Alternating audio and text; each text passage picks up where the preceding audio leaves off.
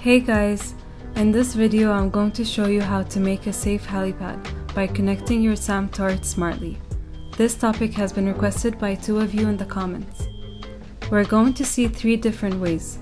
The first way is using a laser detector and a timer that will open your garage door and stop your SAM turret for you to leave your house.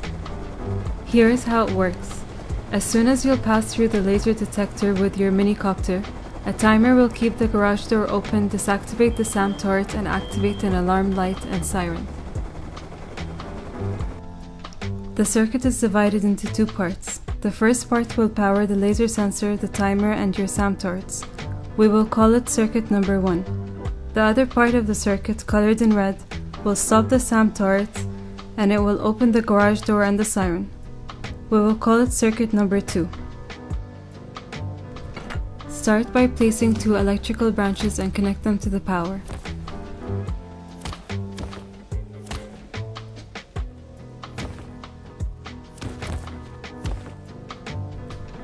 Power one of them to your laser detector.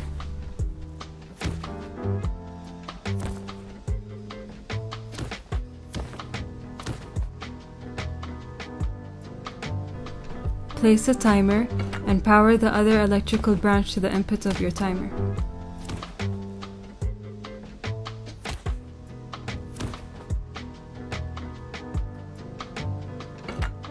Now branch it to a blocker.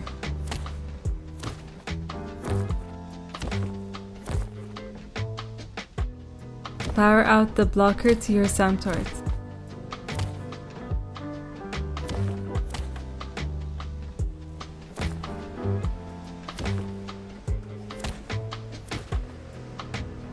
Now power out your laser detector to your toggle on of your timer.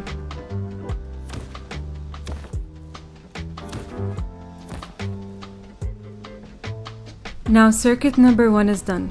For circuit 2, start by placing anything you would like to be activated when you leave your base. For instance, the door controller or the light siren.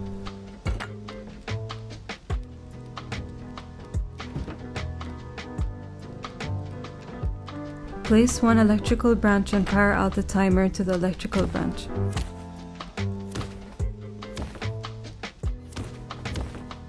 Power out this electrical branch to the block pass-through. This will switch off the SAM turret when you leave your house. Power out your door controller, siren, alarm, or whatever you want.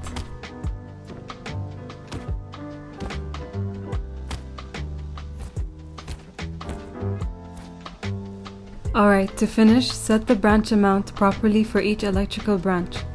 This amount will depend on how many devices you have and how many SAM turrets you have.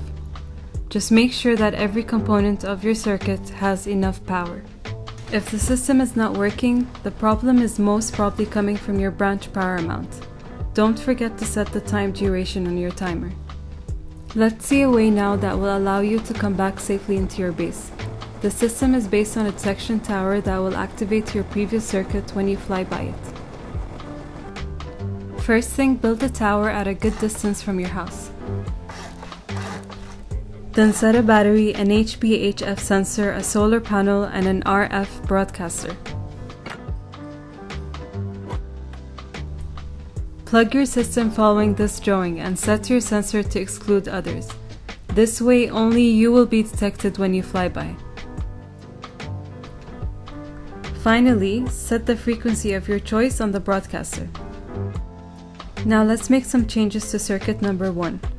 Add a new electrical branch at the entry of your circuit and power out to an RF receiver.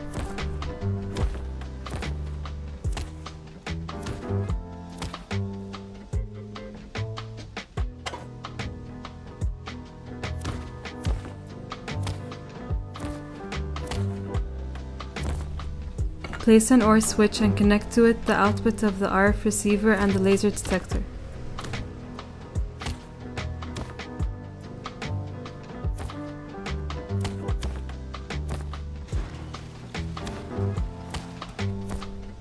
Power out your OR switch to the toggle on of your timer. Set the frequency of your RF receiver. Now both the laser detector or the RF receiver will trigger your circuit. Don't forget, if the system is not working, the reason is probably coming from the amount of power you're branching out in each electrical branch. If you don't want to bring any attention with your detection tower, just use an external TC instead. This option is way more discreet. The last option that you have is to use an RF transmitter to trigger your circuit. Just set it to your frequency and use it before arriving home. This way you'll be able to deactivate your SAM from anywhere on the map. That's all for this topic, guys. Of course you have to adapt the circuit to your base and to your usage.